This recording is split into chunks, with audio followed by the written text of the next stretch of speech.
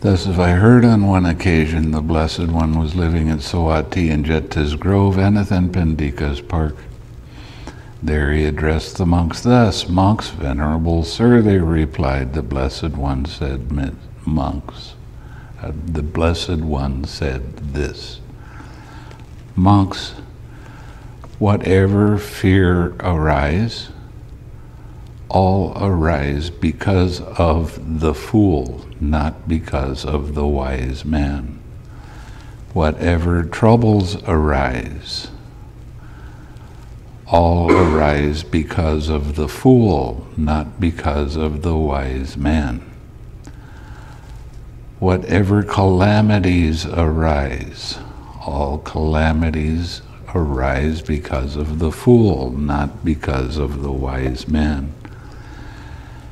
Just as a fire that starts in a shed made of rush or grass burns down even houses with peaked roofs, with walls plastered inside and outside, shut off, secured by bars, with shuttered windows, so too, whatever fear arises, all arise because of the fool, not the wise man." Anytime you hear the word wise or wisdom, it's talking about how you recognize the links of dependent origination. Many times people have fear arising and they get so involved in the fear they just cause themselves a lot of suffering. And that is being foolish.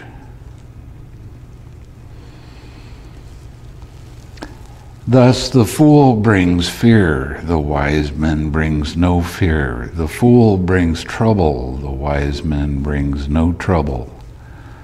The fool brings calamity, the wise man brings no calamity. No fear comes from the wise man, no trouble comes from the wise man, no calamity comes from the wise man. Therefore, you should train thus. We shall be wise people. We shall be inquirers. How does fear arise? What happens first? What happens after that? What happens after that? You want to start seeing everything that arises as part of an impersonal process. Nobody's going to say, well, I haven't had any fear arise for a while, I might as well be afraid. But once that feeling arises, if you indulge in it, it's going to get worse. You're feeding it.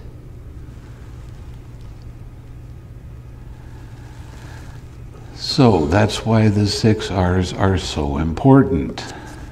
You recognize that your mind is distracted. You release the distraction. If the distraction is fear, you don't keep your mind on it. You let it be there by itself and relax. Now you've let go of that false idea in a personal self that I am afraid. Then you bring up something wholesome. Smile. Now this is a smiling meditation. As odd as it sounds, this is something that you don't hear from other meditation teachers. I think I'm the only one in the country that tells you this. I want you to smile all the time. Why? Because it improves your mindfulness and your progress in the meditation is much better. I want you to laugh with yourself if you get caught by an attachment. If you get caught in fear, the fastest way to let fear go is laugh, because your mind is being dumb. It's indulging in that fear. And I want you to have fun. Now this is a silent retreat.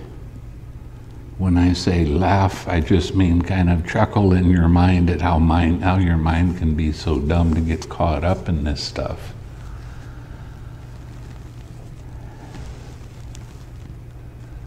So, when this was said, the Venerable Ananda asked the Blessed One, "In what way, Venerable Sir, can a person be called a wise man, an inquirer?" When, Ananda, a person is skilled in the elements, skilled in the bases, skilled in dependent origination, skilled in what is possible and what is impossible. In that way, you can be called a wise man, an inquirer.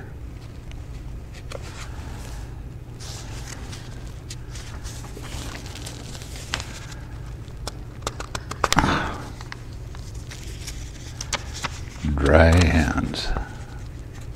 There. Now we're going to go to the elements. But, Venerable Sir, in what way can a person be called skilled in the elements?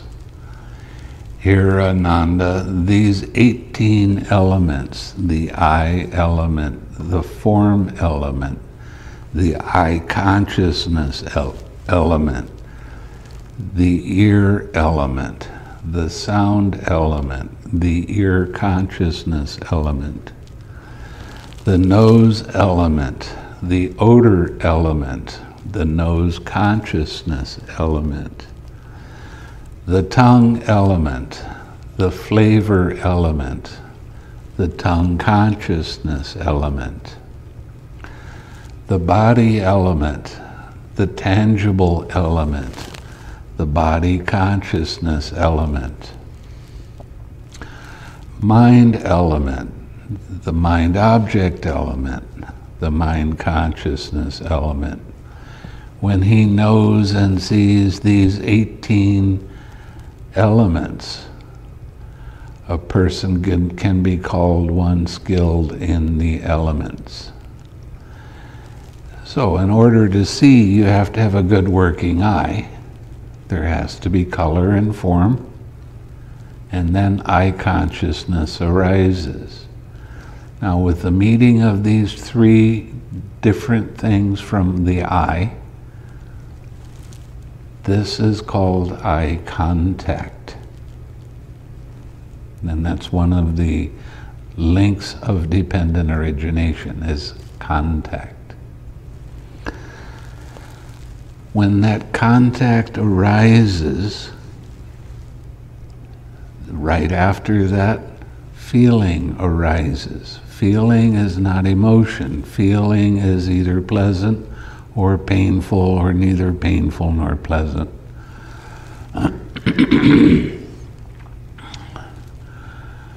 Right after that feeling arises, craving arises. Craving is that tension and tightness that comes in your head, in your mind. Craving is the I like it, I don't like it mind. If it's a pleasant feeling, I like it. If it's a painful feeling, I don't like it.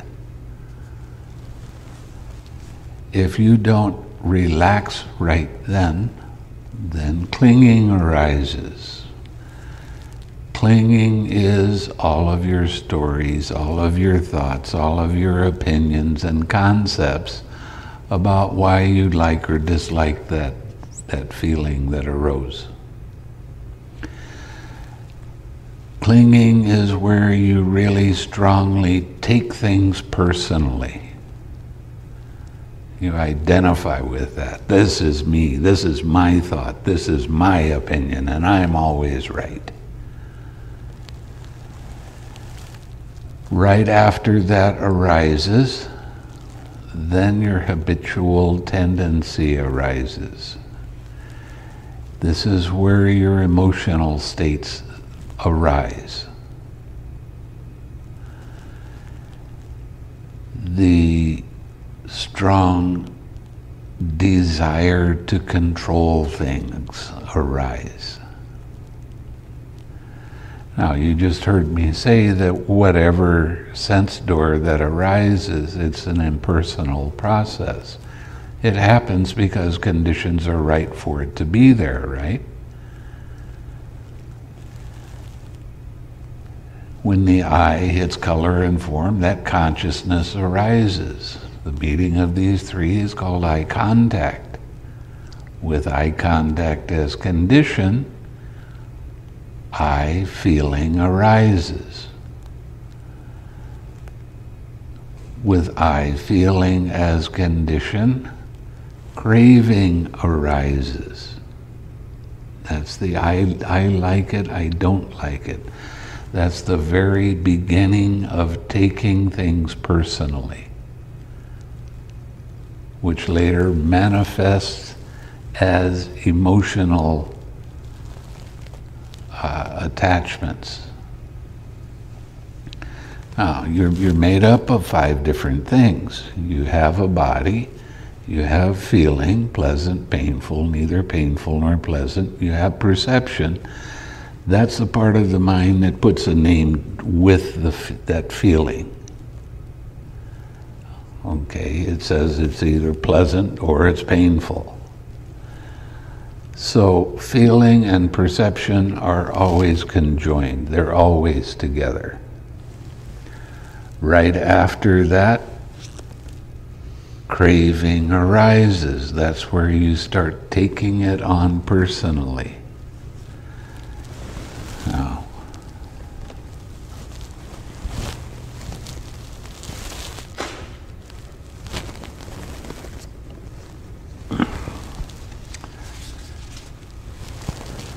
this is your brain.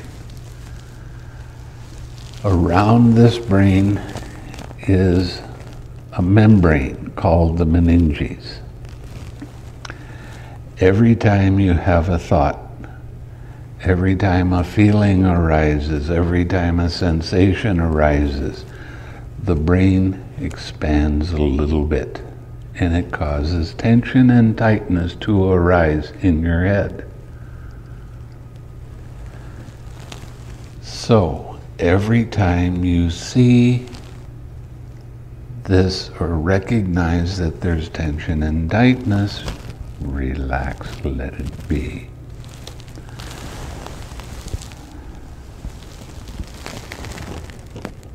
So, right after perception, there are formations that arise. I call these formation mostly your thinking. And then there's consciousness. So there's these 5 aggregates. When a feeling arises, and it's a painful feeling and you don't like it, the natural tendency is to try to think the feeling away. But feelings are one thing, and thoughts are something else.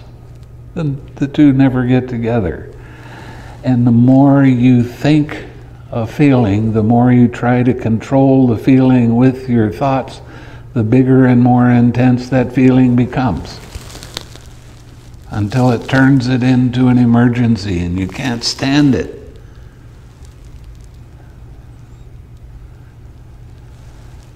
So it's real important for you to understand the necessity to use the 6 R's.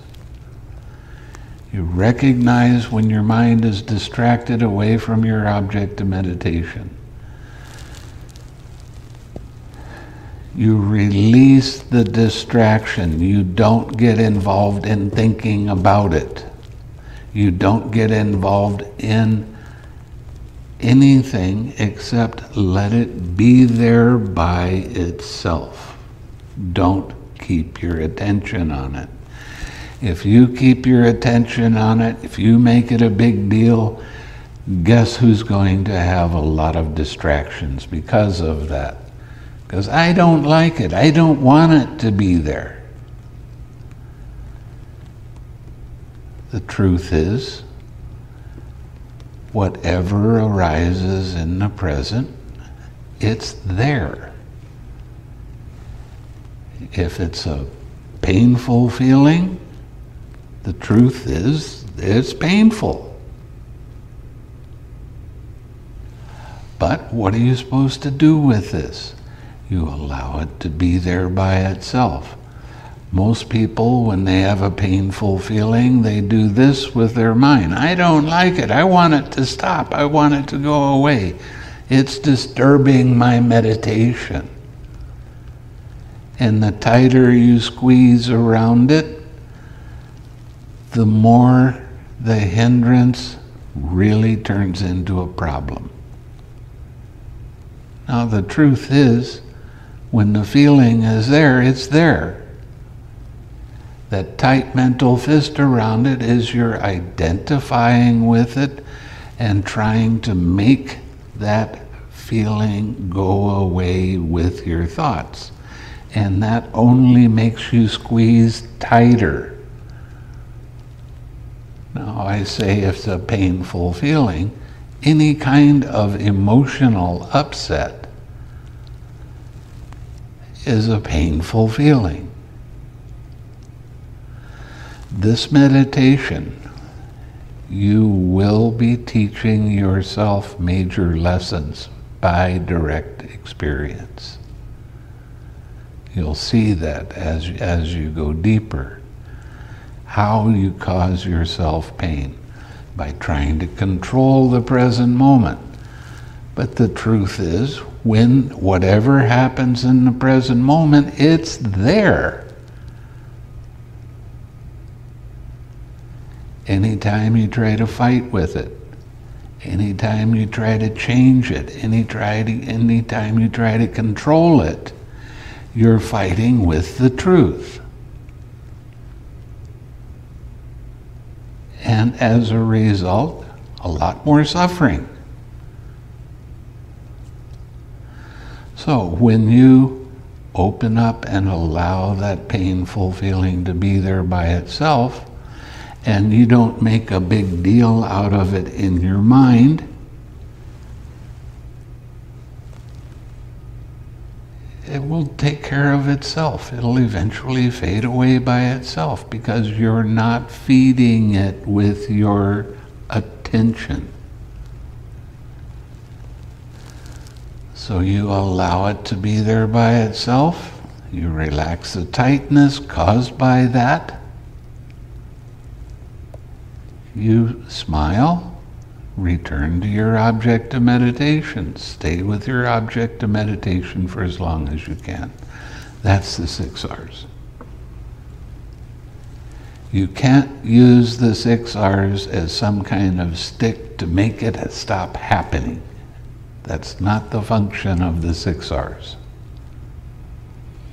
I had somebody tell me today that they,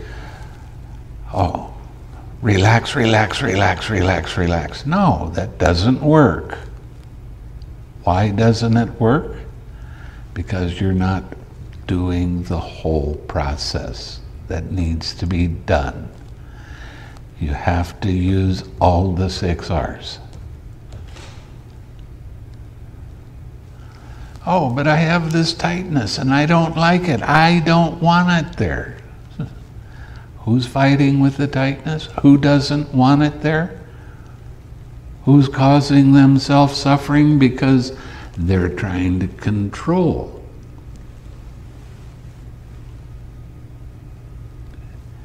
See, the whole thing comes down to your job is simply to observe,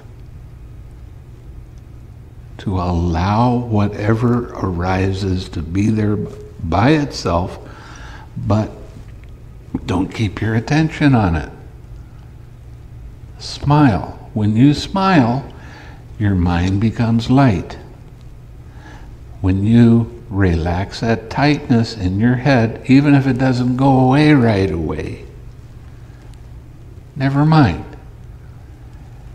Bring back that wholesomeness of the light mind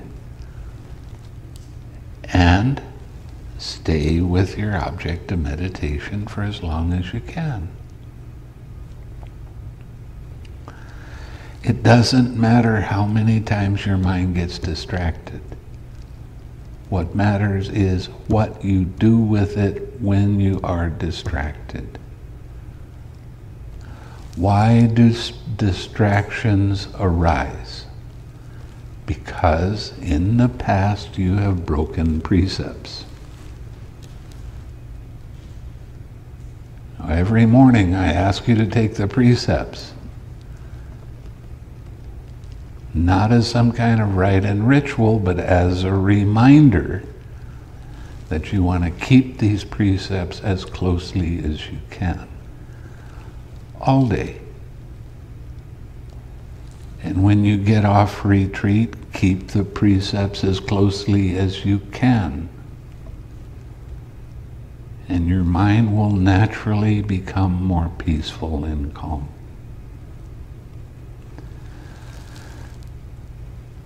Now, every time a hindrance arises, it is your teacher.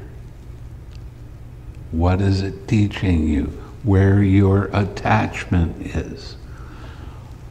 When you break up a precept, you kill something, you steal something, you have wrong sexual activity, you have tell lies, and curse, or gossip, or use speech to divide people up. When you break those precepts, as soon as you do it, that little quiet mind that little quiet voice in your mind tells you, I shouldn't have said that, I shouldn't have done that. And that's where you start taking things personally. And that starts clouding the way you see the world. Now, what you're going to be learning here is how to let go of that. How to purify your mind. Every time you use the 6 R's, you're making your mind pure. Every time you let it be and relax and smile and bring that smiling, light mind that's pure because you've let go of the craving back to your object of meditation. Stay with your object of meditation as long as you can. The 6 R's are a guideline in what to do. You don't, well, now I recognize that, now I'm going to release this. No, you don't do that in your mind. You roll your R's together. So it's a very fast process.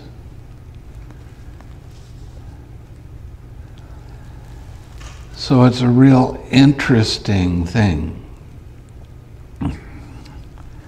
that whenever any kind of disturbance pulls your attention away from your object of meditation, it is because you've broken a precept at some point. You might not know what it was that you broke, it doesn't matter. What matters is, what are you going to do with that right now? You allow it to be, you relax, you smile, you come back to your object of meditation. That's how you purify your mind. That's how there's personality development.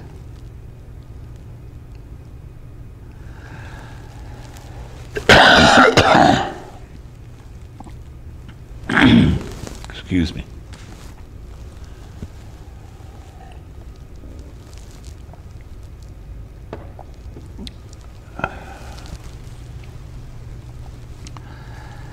So every time a hindrance arises, it is showing you exactly where your attachment is.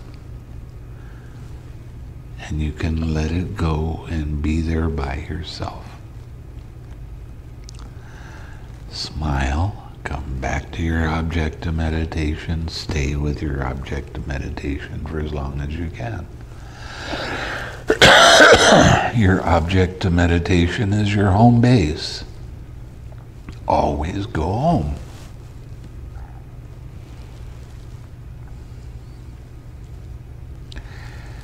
Now, you can be with your object of meditation, and it doesn't really pull your attention away when some thoughts come up.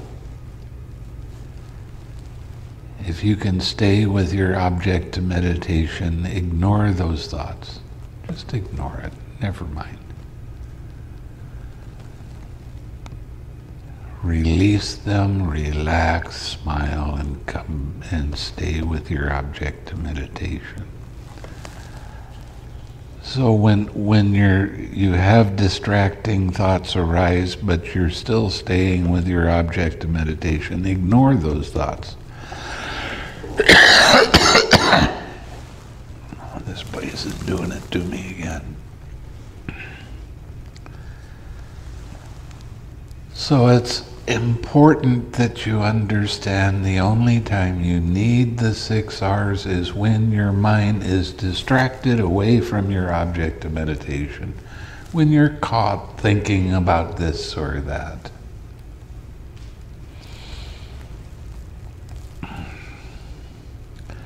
I've had some students, they've even been some advanced students, and they tell me, well, I had this hindrance come up and I released it and I relaxed and I released and I relaxed and I released and I relaxed, and it didn't work. Well, of course not. You're only using half the formula. You have to smile. You have to bring that smiling pure mind back to your object of meditation. If you're just relax, relax, relax, or release, relax, release, relax, there's somebody that doesn't like what arose in their mind, and they're trying to control it.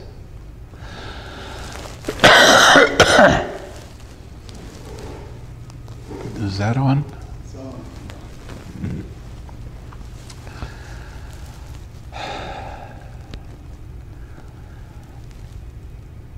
So when you follow these directions closely, as you smile more, your mindfulness gets better.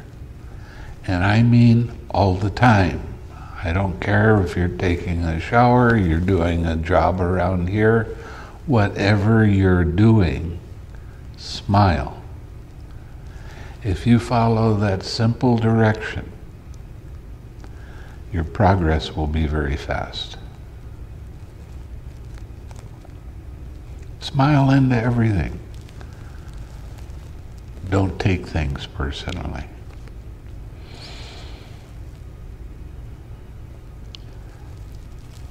When you're walking, stay with your object of meditation and smile. Don't walk slowly. Walk at a normal pace. Some people, I even have them walking quickly, because if you sit for a long period of time, the blood settles and you need to get it moving again.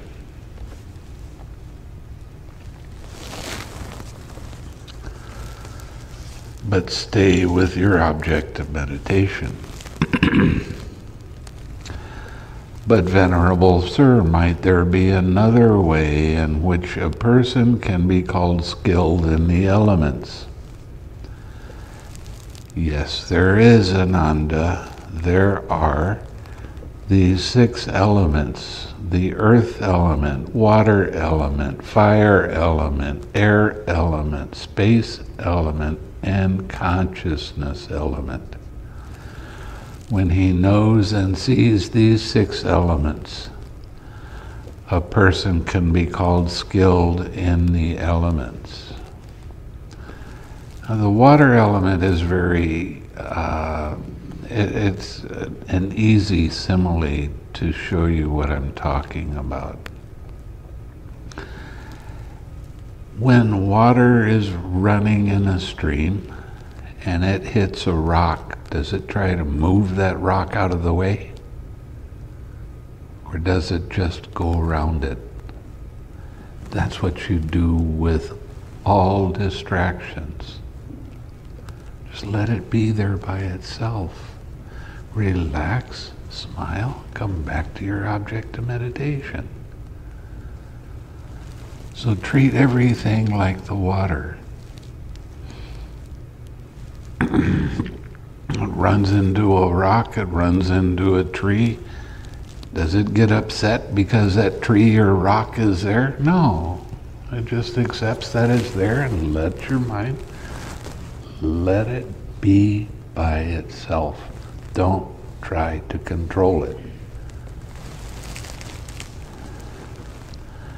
But Venerable Sir, might there be another way in which a monk can be called skilled in the elements? Yes, there is. The 6 elements, the pleasure element, the pain element, the joy element, the grief element, the equanimity element, and the ignorance element.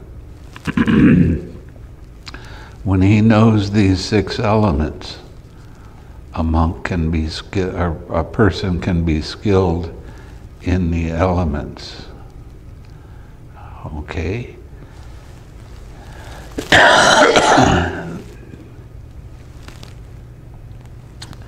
This is talking about having accepting mind no matter what element arises. The ignorance element is not understanding how the 4 noble truths actually work. There is suffering, there's a cause of suffering, there is a cessation of suffering, and the way leading to the cessation. Being able to see this, not intellectualize about it, not analyze it, see it as it actually is, will lead you to a very quiet, peaceful mind. But sir, might there be another way in which a monk can be called skilled in the elements? Yes, Ananda. There are these 6 elements. The sense desire element, the renunciation element. Renunciation here means letting go of craving. Letting go of that tension and tightness in your head, in your mind. The ill will element, the non-ill will element, the cruelty element, and the non-cruelty element. So this is talking about lust, renunciation, letting it be, relaxing, not getting involved in it. The ill will element, I don't like it, I don't want it to be there. What's the non-ill will element? Loving kindness.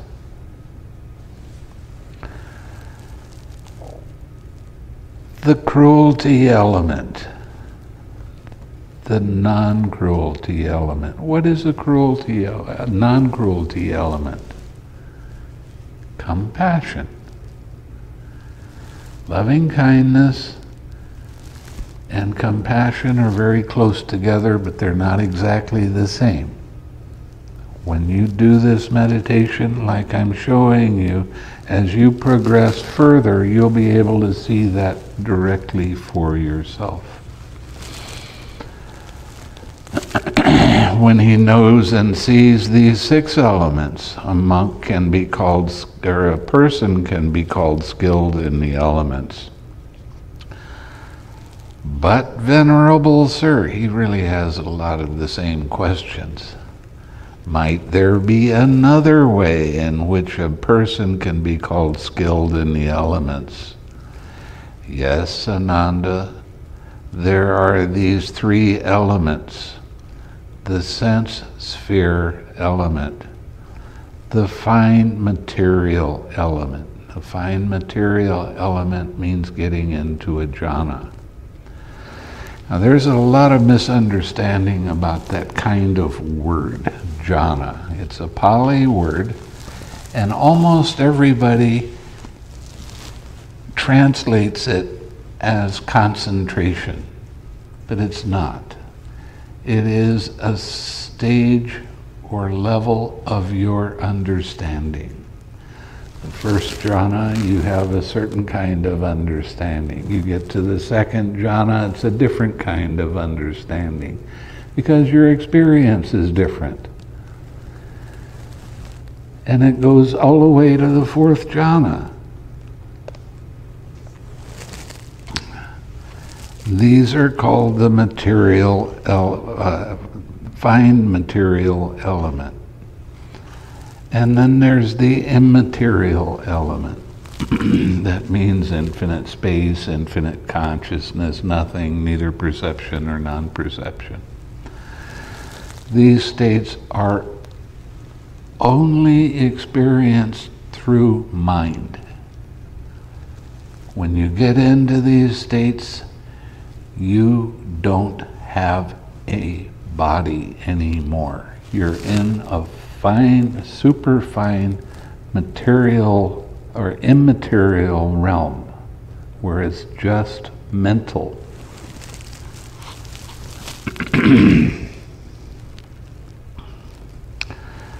When he knows and sees these three elements, a monk can be called skilled in the elements.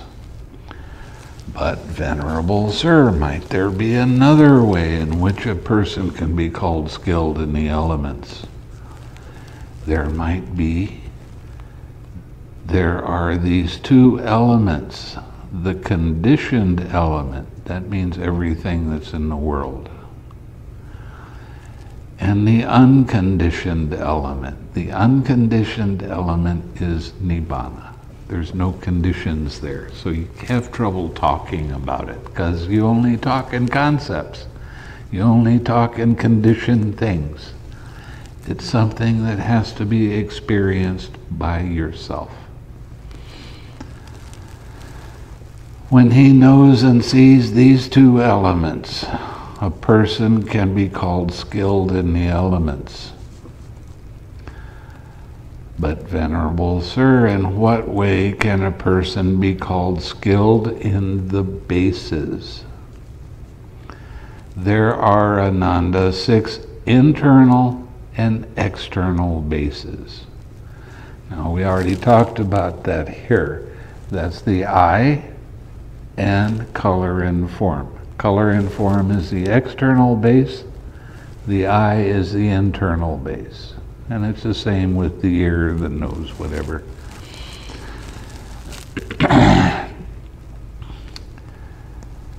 That is, the eye and forms, the ear and sounds, the nose and odors, the tongue and flavors, the body and tangibles, mind and mind objects. When he knows and sees these internal and external bases, a person can be called skilled in the bases.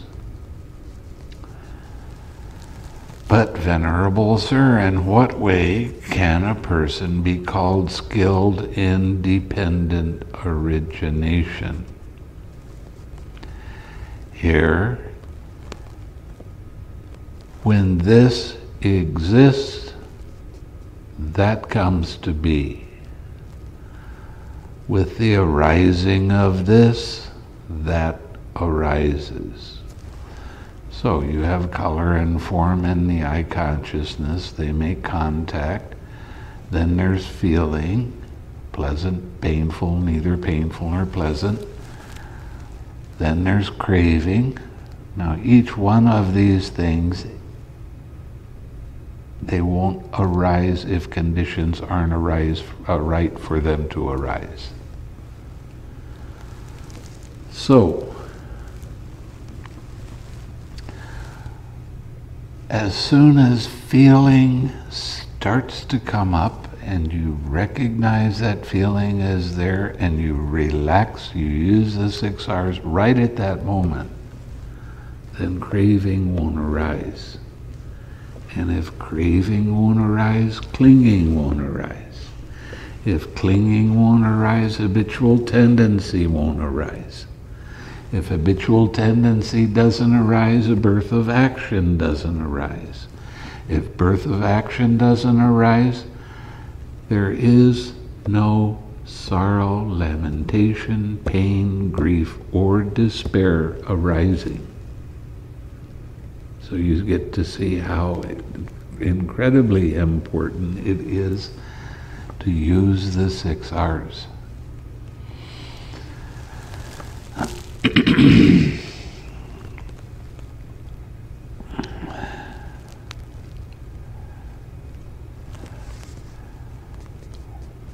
When this does not exist, so if you let go of that craving or that feeling, then craving won't arise. Now your mind is pure.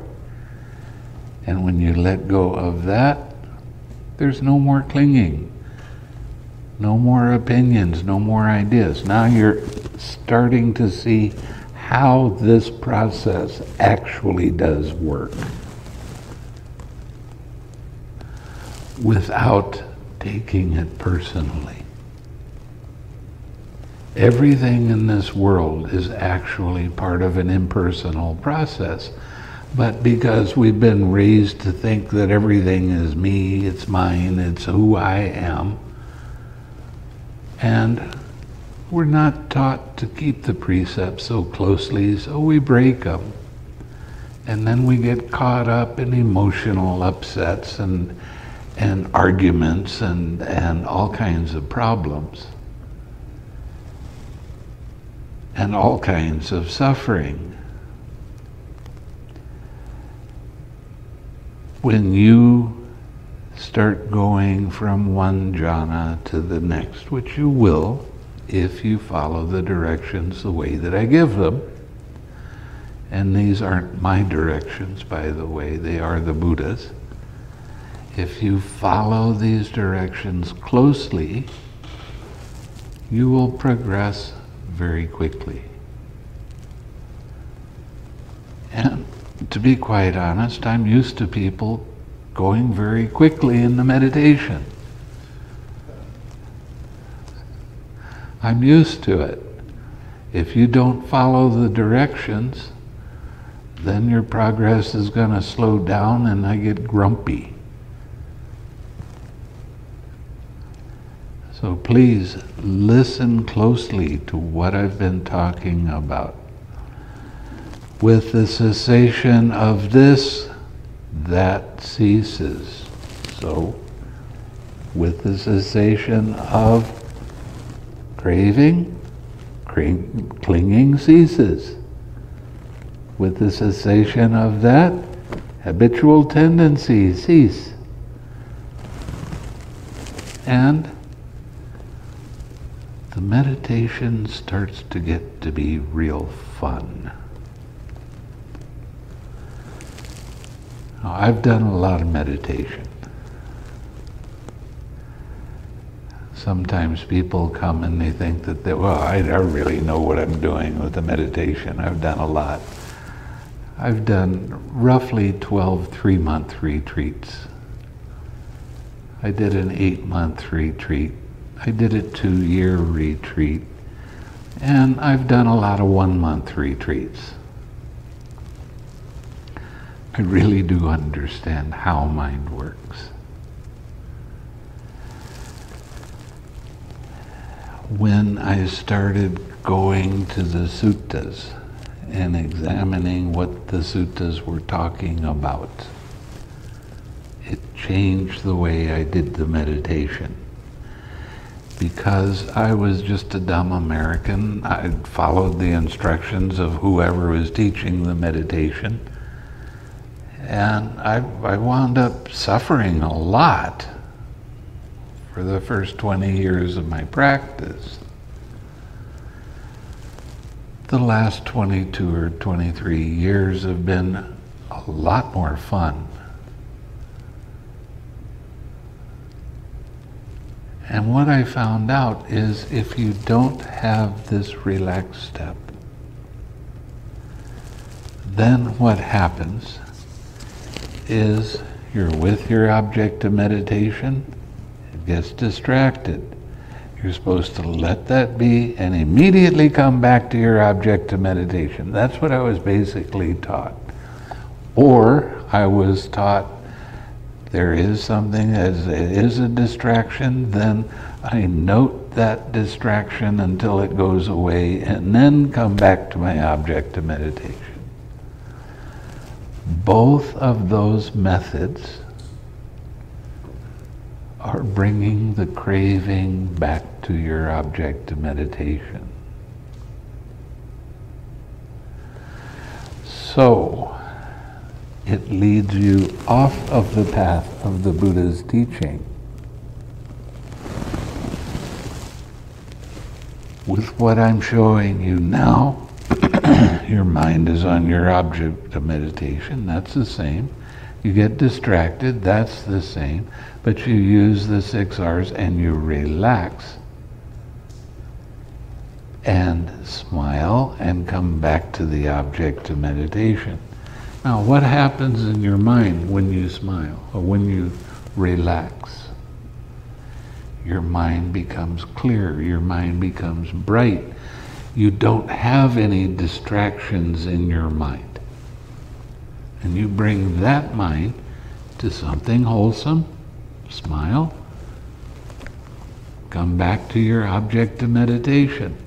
Your mind is pure at that time because you've let go of craving. The other kinds of meditation, they don't tell you about craving, so you don't even notice that you have it.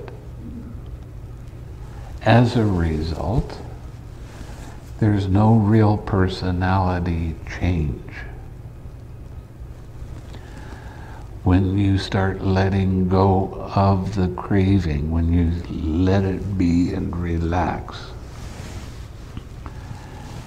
your mind starts to lose more and more old habitual ways that cause suffering.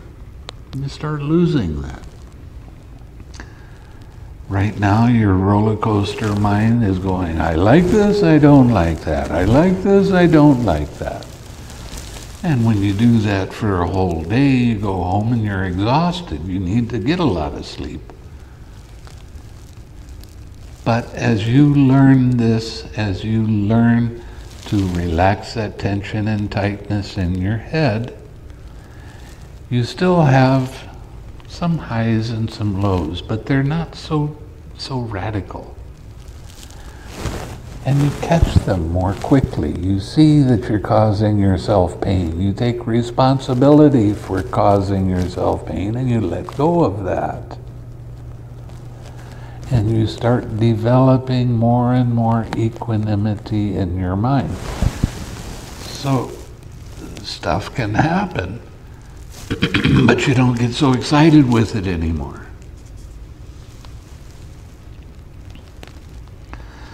So it's a real interesting thing that other people around you, when you go home, they're gonna start saying, you're different. You have more balance in your mind now. I want some of that. So it's a real interesting thing that you understand that this is a process that will lead to your happiness and well-being for a long time. There's a lot of benefit in practicing this. Okay.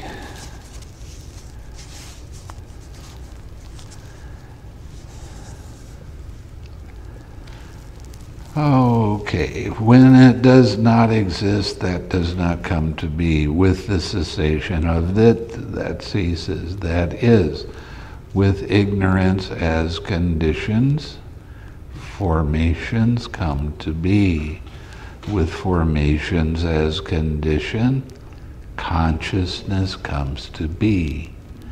With consciousness as condition, mentality, materiality comes to be. With mentality, materiality as condition, the sixfold base comes to be. With the sixfold base as condition, contact comes to be. With contact as condition, feeling comes to be. With feeling as condition, craving comes to be. With craving as condition, clinging comes to be. With clinging as condition, habitual tendency comes to be. With habitual tendency as condition, birth of action comes to be. With birth of action as condition, sorrow, lamentation, pain, grief, and despair comes to be.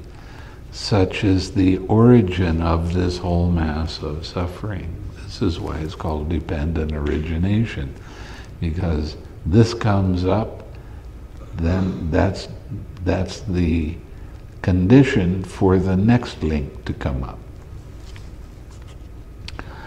But with the remainderless and fading away, cessation of ignorance comes. Cessation of formations. With the cessation of formations, cessation of consciousness. With the cessation of consciousness, cessation of mentality, materiality. With the cessation of mentality, materiality, cessation of the sixfold base. With the cessation of the sixfold base, cessation of contact. With the cessation of contact, cessation of feeling. With the cessation of feeling, cessation of craving. With the cessation of craving, cessation of clinging. With the cessation of clinging, cessation of habitual tendency. With the cessation of habitual tendency, cessation of birth. With the cessation of birth, sorrow, lamentation, pain, grief, and despair cease. Such is the cessation of this whole mass of suffering. In this way, Ananda, a person can be called skilled in dependent origination. Now, you'll be able to see all of these, and you're going to hear a lot more in the Dhamma talks about these. But, Venerable Sir, in what way can a person be called skilled in what is possible and what is impossible? Here, Ananda, a monk understands it is impossible, it cannot happen that a person possessing right view could treat any formation as permanent. There's no such a possibility. Everything is a state of change. It's in a state of flux. I tell you, I want you to sit without moving your body. Can you do that? No, because your blood's moving. Your molecules are moving around. Your atoms and electrons and protons and all the quarks and all of that kind of stuff is moving. The earth is moving. Nothing is permanent. Everything is in a state of change. And everything is part of an impersonal process. It's not you, it's not yours, it just is the way it works.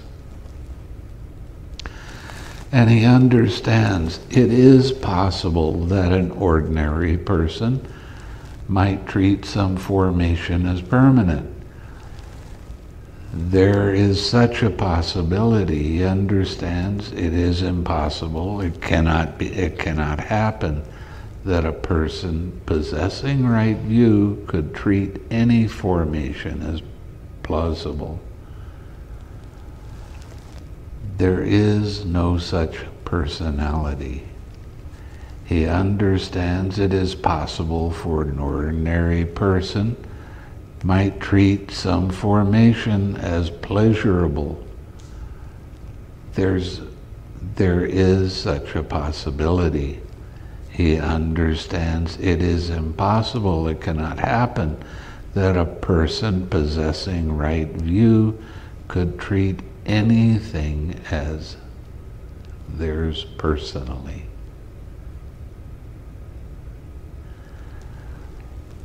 There is no such a possibility. A person with right views sees things as they actually are. They're arising and passing away continually. And it happens while you're in each of the jhanas. And he understands it is possible that an ordinary person might treat something as theirs personally. There is such a possibility, but they're not seeing things as they truly are. They're taking everything as being me, mine. This is who I am. And the truth is, that is just an arising and passing away of phenomena. It's all impersonal. He understands it is impossible, it cannot happen, that a person possessing right view that could deprive his mother of life. There is no such possibility. Now, this is keeping your precepts without killing or harming living beings. And he understands it is possible that an ordinary person might deprive his mother of life. There is such a possibility if they don't truly understand the way these things work. You would never even consider harming your mother or father or relatives or any other person. You just wouldn't consider it. It is impossible, it cannot happen that a person possessing right view could deprive his father of life or an arahat of life. There is no such possibility, and he understands it is possible an ordinary person might deprive his father or an arahat of life. There is such a possibility, it can happen. But they really suffer for it for long, long periods of time. He understands it is impossible, it cannot happen that a person possessing right view could have a mind of hate, shed a Tathagata's blood. There is no such possibility, and he understands it is possible for an ordinary person with a mind of hate. It is possible they could shed the Tathagata's blood. There is such a possibility. He understands it is impossible.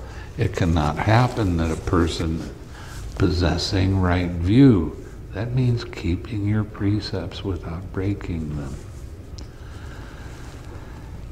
can cause a schism in the Sangha, could acknowledge another teacher.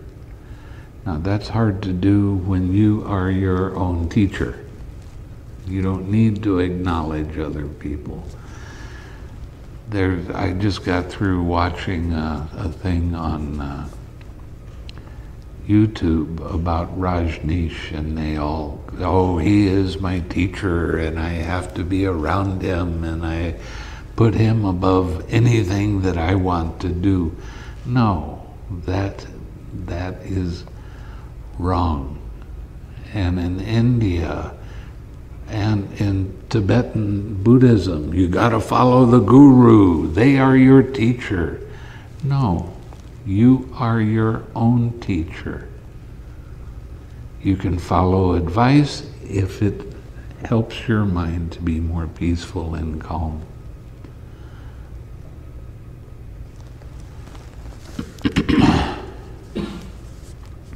He understands it is possible that an ordinary person might cause a schism in the Sangha or might acknowledge another teacher. There is a possibility that there are people with weak minds, that they want to give all their power away to the teacher. A true teacher is just going to truly show you how you use your own power. I can't give you any power. I can help you to understand how to use it. But you're not getting it from me, you're getting it from yourself. He understands it is impossible, it cannot happen, that two accomplished ones, fully awakened ones, could arise at the same time in one world system. There's no such a possibility. Buddhas only appear every now and then. Sometimes there's a long period of time between this Buddha and the next. There's a false belief out there that, oh, this Maitreya Buddha, he can appear right now. No, he can't. Maitreya cannot appear right now.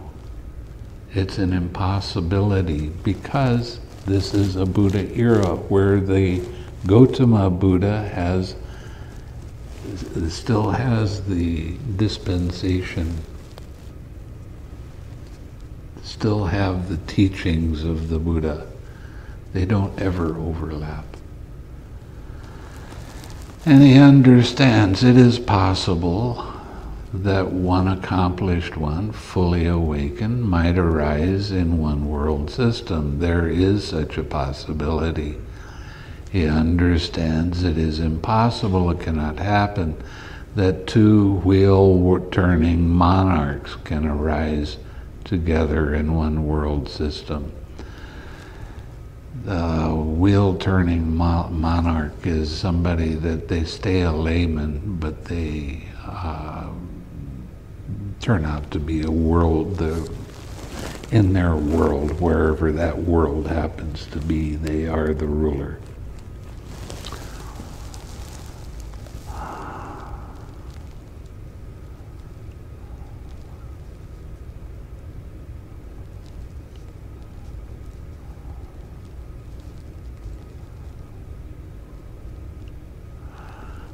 This is one of the things that gets a lot of women upset. He understands it is impossible, it cannot happen, that a woman could be a wheel-turning monarch or a fully awakened being. Why is that?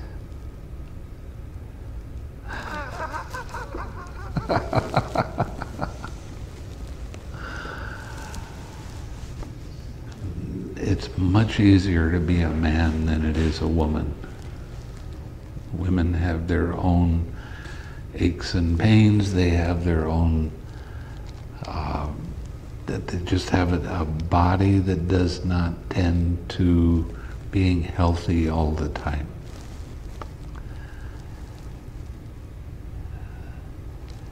That's as far as I'm going with that. I'm not going anymore. It's just easier being a man than it is a woman. And you know that it's true.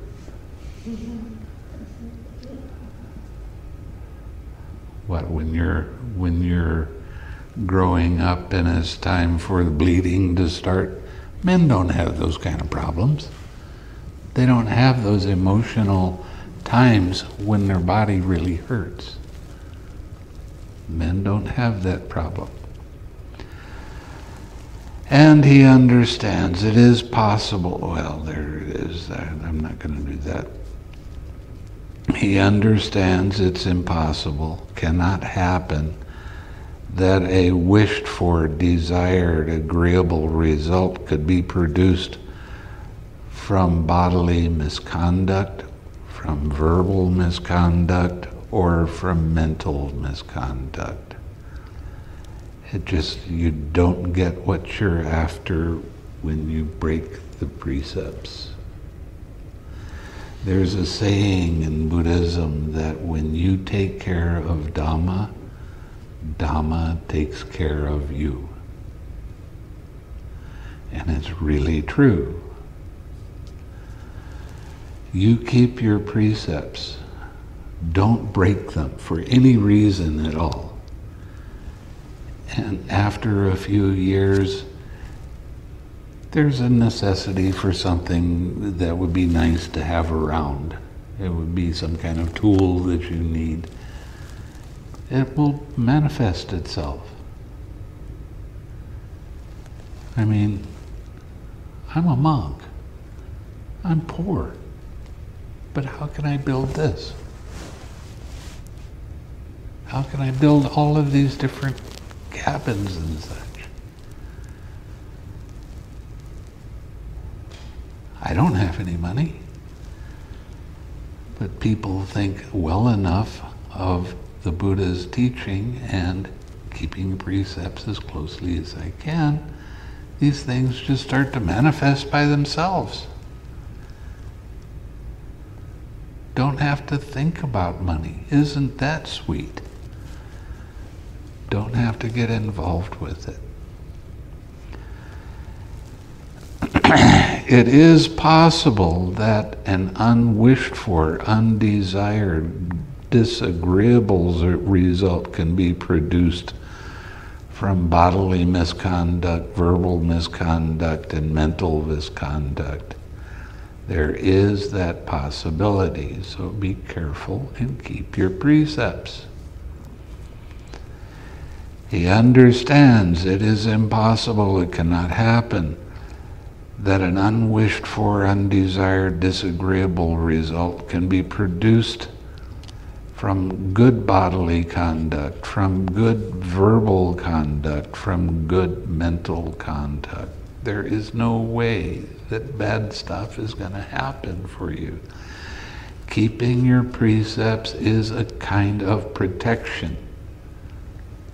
You will know what to do at the right time. When you get in a stressful situation, you'll know what to do, how to help, without having to think about it. You'll just see the situation, you know how to fix it, okay, then you fix it right then. But people that get overexcited, they don't know what to do. I was up probably as high as the pinnacle of this roof, and I slipped and fell off the roof. And I made the mistake, and it was really dumb, that I put my hand down to catch myself, and I broke my wrist. One of the people that was working for me at the time, he was short-lived. He didn't work there very long. He came running up to me and he said, "Are you hurt?" And I said, "Yeah, I think I broke my wrist." So you know what he did? He took my hand and did this. And I told him in no uncertain terms that he better move away. But I did break my wrist. But it could have killed me, and it didn't. I could have landed on my head. That would have done it right there. It was a long ways up.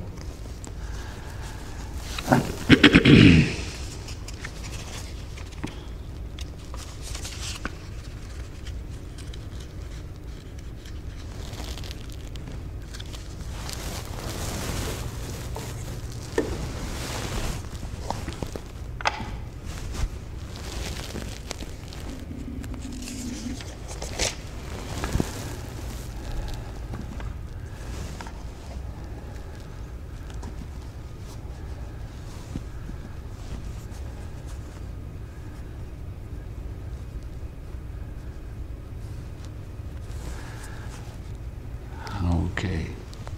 It is possible that a wished for, desired, agreeable result might be produced from good bodily conduct, good verbal conduct, good mental conduct. There is such a possibility.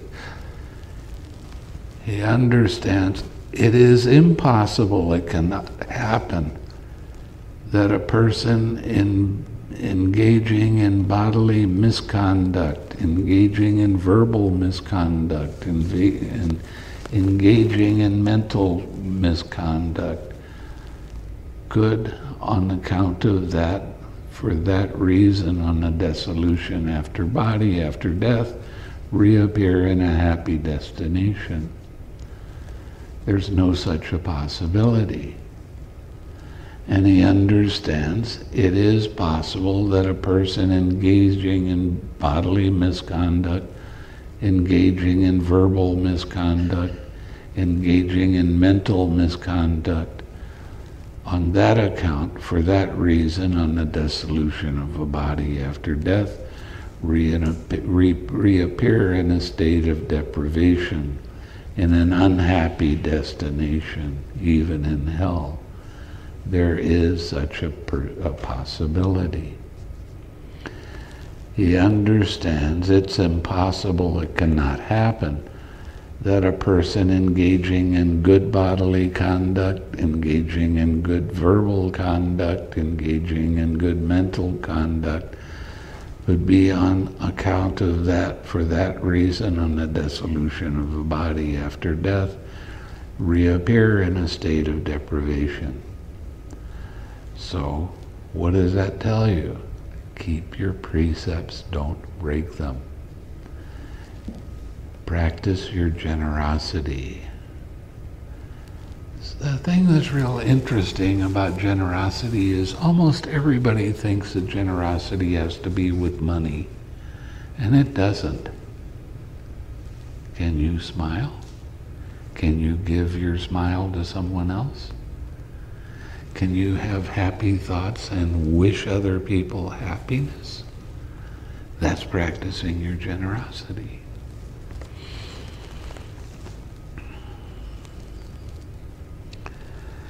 And he understands it is possible for a person engaging in good bodily conduct, verbal conduct, and mental conduct on that account, for that reason, on the dissolution of the body after death, reappear in a happy destination, even in a heavenly world. In this way, Ananda, a person can be called skilled in what is possible and what is impossible. When this was said, the Venerable Ananda said to the Blessed One, "It is wonderful, Venerable Sir, it is marvelous. What is the name of this discourse on the Dhamma? You may remember this discourse on the Dhamma, Ananda, as the many kinds of elements, and as the 4 cycles, and as the mirror of the Dhamma, and as the drum of the deathless, as the supreme victory in battle." That is what the Blessed One said. The Venerable Ananda was satisfied and delighted in the Blessed One's words. So this gives you an idea more of what you're doing and the importance of keeping the precepts and not taking whatever arises as being yours personally. I'm afraid, I'm mad, I want. Who? Who wants it? I do. Who's taking it personally and being unhappy because it doesn't happen the way they want it to? I do. Who's causing themselves pain? I am. You can't blame anything else. You can't blame any other situation. Sometimes people will come and they'll give me all kinds of excuses. I don't buy excuses. There's some forbidden words that I don't let people use. Yes, but. That's just another way of saying I'm not taking responsibility for myself. I have an idea of the way I want it to be, and I don't get it, and I'm not happy. But it hurts. Okay? So there's pain sometimes. Sometimes there's pleasure. Pain and pleasure, same coin, different sides. You have to allow it to be. Use the 6 R's, relax, smile, come back to your object of meditation. Okay, I've been talking for a long time. Okay, let's share some merit then. May suffering ones be suffering free, and the fear-struck fearless be. May the grieving shed all grief, and may all beings find relief. May all beings share this merit that we've thus acquired for the acquisition of all kinds of happiness. May beings inhabiting space and earth, devas and nagas of mighty power, share this merit of ours. May they long protect the Buddha's dispensation. Sadhu, sadhu, sadhu.